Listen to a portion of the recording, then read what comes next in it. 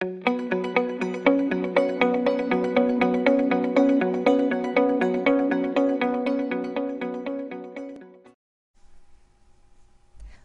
to our online training. Today we will be covering the intermediate functions of the downloader. At the conclusion of this training, you should understand how to convert Metastock data into ASCII text and Excel. Finally, we will also be covering deleting data and the deletion of securities.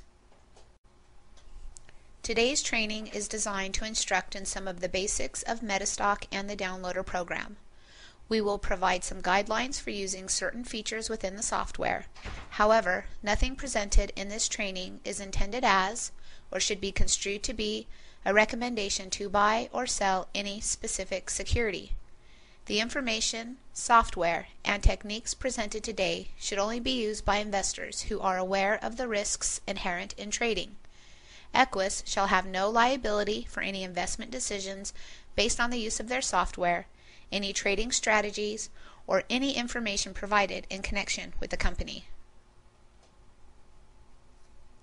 At the conclusion of this training module, you should be able to complete the process of converting Metastock data to different data formats, deleting data, and deleting securities.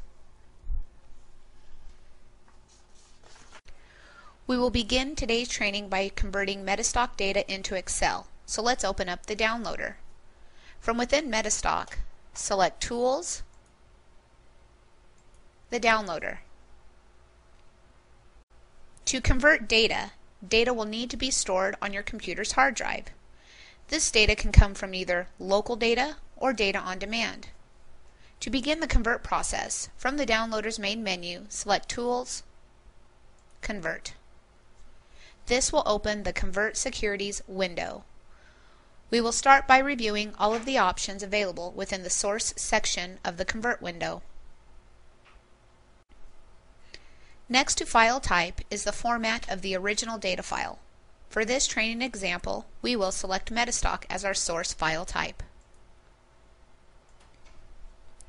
Within the Source folder section is the location of the source data file. To select the folder and the data file to be converted, click on to Browse. For training purposes, we're going to go into Metastock Data, NASDAQ 100. You can use the Control key to highlight multiple data files, or you can use the Shift key to highlight a list. For this training example, let's select Apple and click on to Open. There is also the ability to manually type in the folder path. The only time we recommend manually typing in the folder path is when you're converting data from another software program, such as TC2000. The file name will be grayed out in the Source section, since the file name is identified by the data files you have selected to convert. Now we'll select the location to save your converted data to. Let's review the destination section of the Convert window. Starting with the file type, for this training example, let's select Excel. But you can select any of the other formats provided. Within the folder section, enter the path to the folder that you want to create the Excel file in. You can either type the folder path in, or you can simply browse to the destination folder if it already exists. For training purposes, we're going to select the Metastock data folder.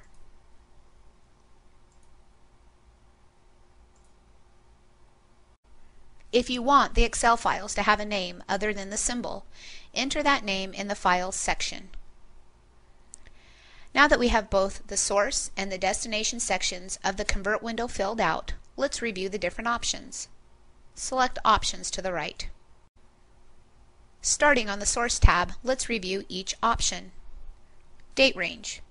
If you want to convert a specific date range of data, select your first and last dates here. Use today's date will bring in the most recent day of data from the source file.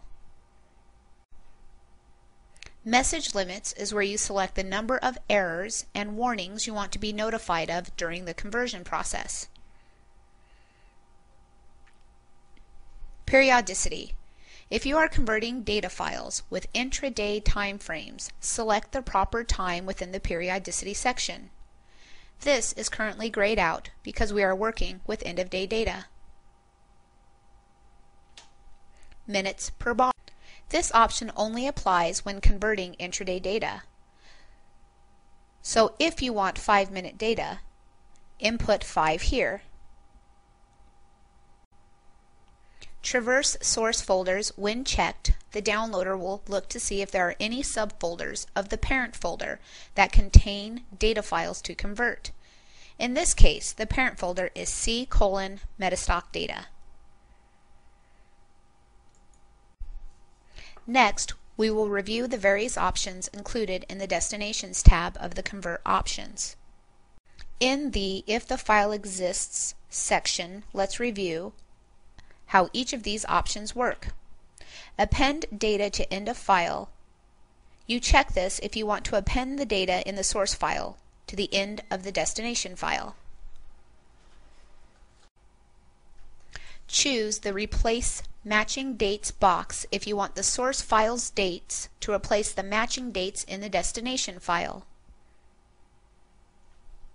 Choose Replace Existing File if you want the converted source file to replace the existing destination file. Include Open and Open Interest.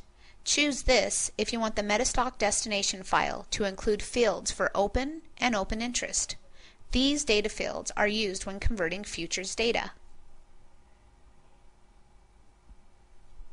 Create new files.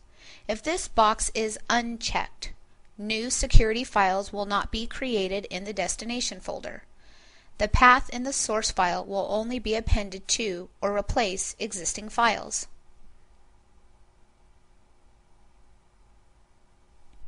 Traverse destination folders will create alphabetical folders to arrange the converted data files into.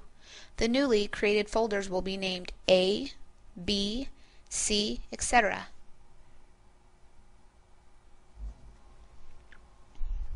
Export dates with 2-digit years. Choose this checkbox to export the dates in the source file with 2-digit years, 98 rather than 1998. Fields to output.